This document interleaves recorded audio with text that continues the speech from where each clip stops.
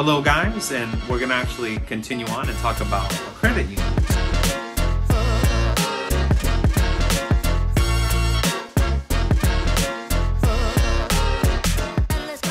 So this is actually a credit union not far from where I reside in the San Fernando Valley, Los Angeles area. So again, I'm not an expert on banks or credit unions. I'm doing this channel because I want you guys to always do your own research, never rely on some random dude on YouTube giving you advice. I mean, listen to the advice, but make sure you do your homework. Be noble about what you study and never just rely on anybody's word. I think that's one of the biggest problems we see. If someone says something nice, they put on a suit and they must be an expert. No, that's not true. At the end of the day, I'm a normal guy just like everybody else. I happen to run a couple little businesses, but at the end of the day, I'm just your everyday guy trying to learn and educate you guys. So one of the biggest differences I think that we can continue with a credit union versus a bank. So banks are for-profit institutions. They have to be profitable for their investors. I don't know if you guys remember back in 2018 when Wells Fargo had that big scandal. It was close to almost $600 million. I'm sorry, about $575 million, I think, when they opened up a bunch of accounts. And this actually happened to me. My banker at the time had opened up a bunch of accounts that were under my name for different businesses that I never had. They never checked paperwork to see if it was registered with the city, nothing. He just opened up a bunch of accounts. And I remember when I talked to him, I said, hey, what's going on? He said, oh, it was a glitch, and he ended up being let go. But this is what they were doing. And the reason Wells Fargo is doing this is because they have to be profitable for their investors. So that's why bank fees are oftentimes very high, right? You go over something, they hit you with the $35 fee real quick. Bank fees are just high because, again, banks have to be profitable for their investors. The nice thing is when you join a credit union, you actually become a member, like you're part of the team. So you actually get a say in how the credit union is ran. The downside with credit unions is they're often not all over the place. So for example, this credit union here in the San Fernando Valley, I think there's a couple other ones in LA, but it's not global. Like I can't go out of state and oftentimes find a credit union that may correspond with this one. So it gets tricky, especially for someone like me who may travel sometimes. It's a lot harder because, again, they're not as centralized as big banks are, where you can find them in almost every corner, right?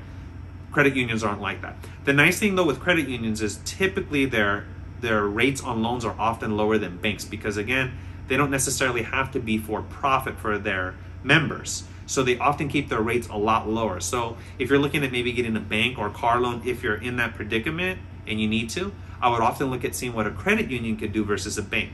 They're not as popular, but like my mother, for example, is a teacher, and she's a member of the Teachers Credit Union.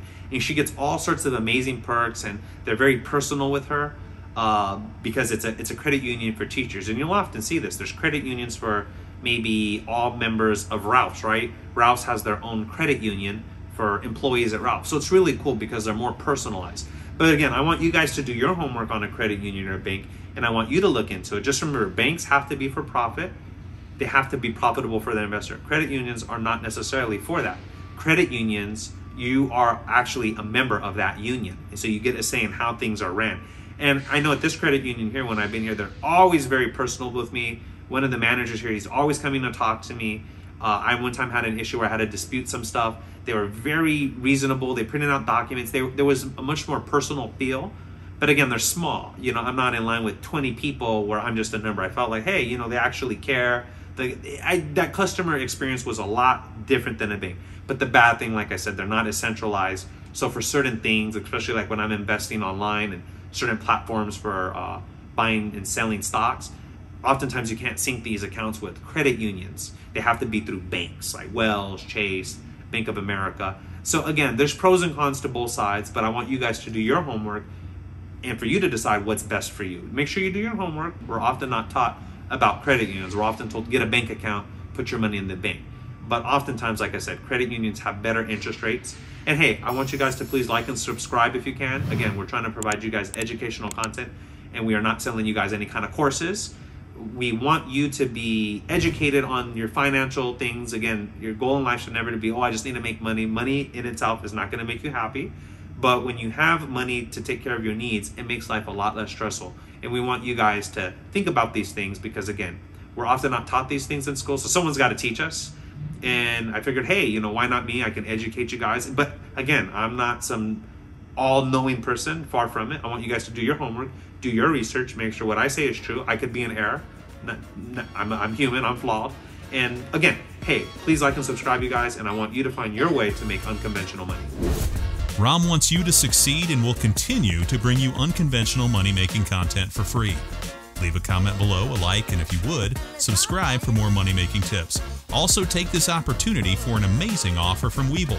2 free stocks worth up to $1,800. See the link in the description below. They even give Ram a free stock. Everybody wins.